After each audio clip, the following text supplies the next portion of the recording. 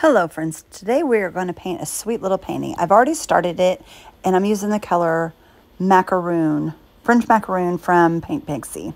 I've added several colors to this, so I will be using them throughout, and I probably won't tell you what colors they are because I've just used several different ones and I can't remember the name of all of them without looking, and I know I won't get it there in time.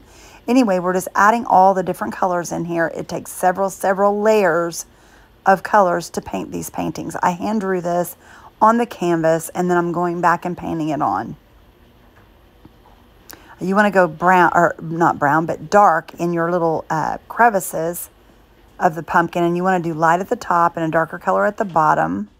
So I'm just adding all the colors, mixing up some oranges here. We're going to do a background. I should have painted my background first, but I already had the pumpkin drew on. So I decided to come in and do my background last. And I decided to do a blue pumpkin and an orange background. Go figure. It could have been just the opposite. It would have been just as pretty, but I like the blue pumpkins. So I'm just going to kind of get this painted on here.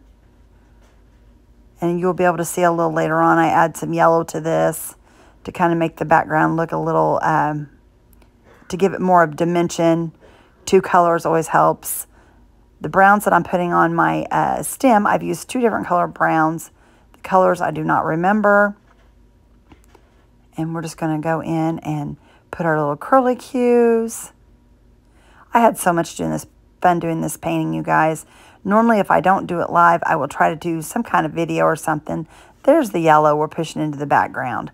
That will give it some dimension and just help it to look a little more real, because there's nothing in life that's just one color. I think this is so pretty though. I'm loving the blue pumpkin. So I'm going around those edges again, just trying to tone this down a little bit. I feel like I got a little too much dark blue in there. And then here in a minute, I'm going to go down through there and add some lighter colors at the top and darker at the bottom once again.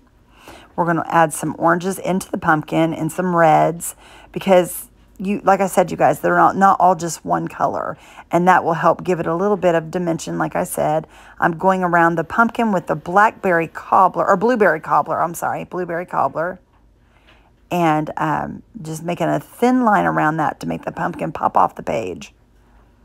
And then I'm going to go down through each one of the crevices with it.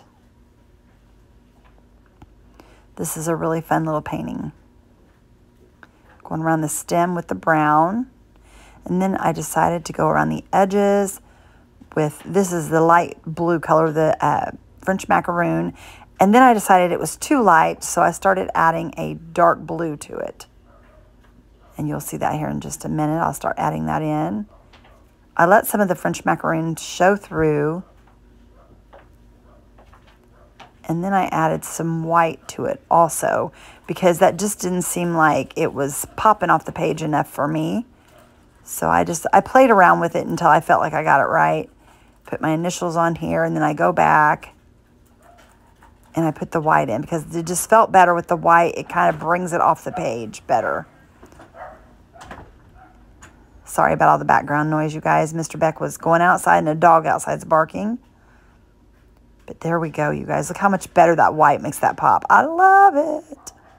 I hope you guys enjoyed this, and I thank you so much for hanging out with us. And if you do not follow Rekindle Blessings, come hang out with us, you guys, and become part of our family. Thank you, and have a great day.